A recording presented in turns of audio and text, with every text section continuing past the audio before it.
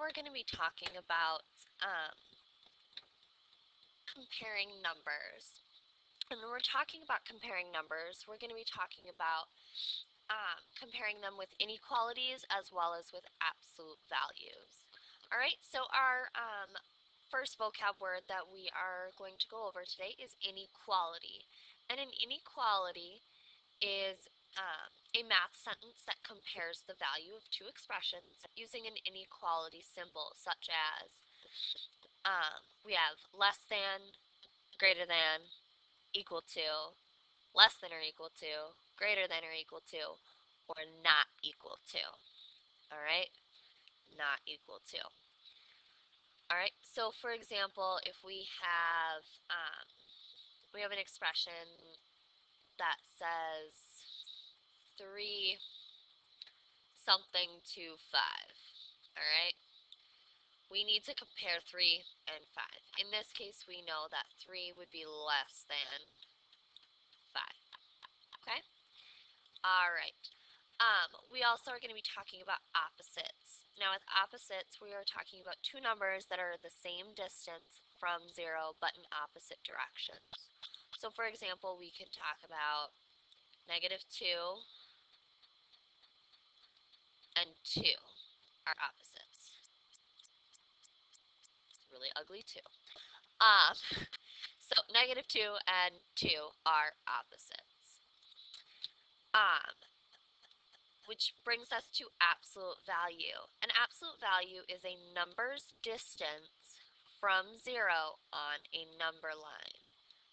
So for example, we have a number line, all right, and we have 0 in the center. We have 1, 2, and 3.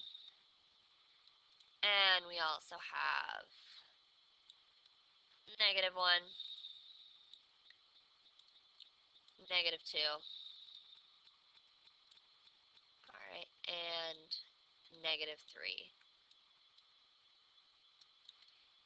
So in this case, um, when we're talking about absolute value, we're talking about how many spaces away it is from 0. So we can say 2, the absolute value of 2 is 2.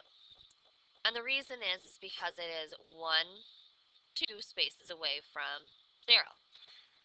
Which brings us to the absolute value of -2,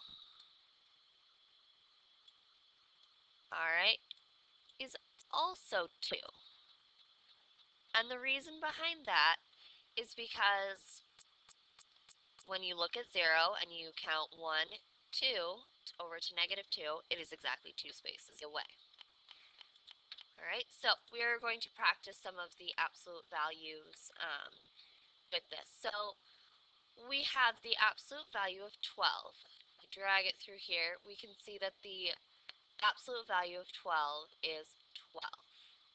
So think about this one. We have the absolute value of -15. Alright, the absolute value of -15 is 15. Okay, same thing here. We have -2.5, -2.5. And the absolute value of -2.5 is 2.5, 2.5.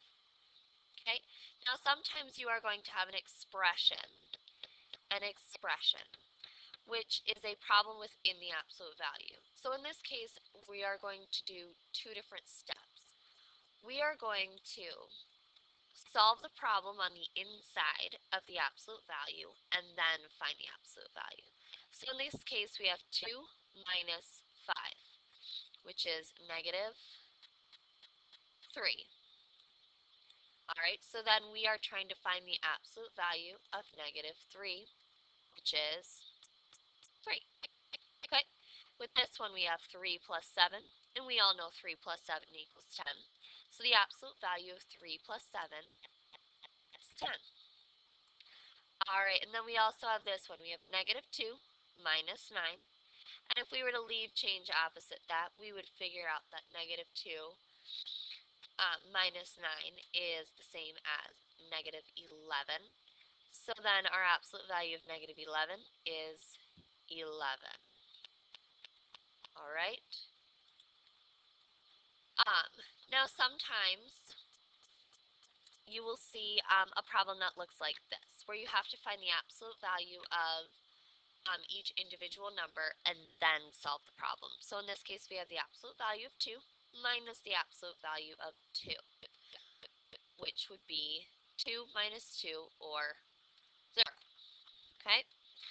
If we skip over to this one, we have the absolute value of negative 7 minus the absolute value of negative 8.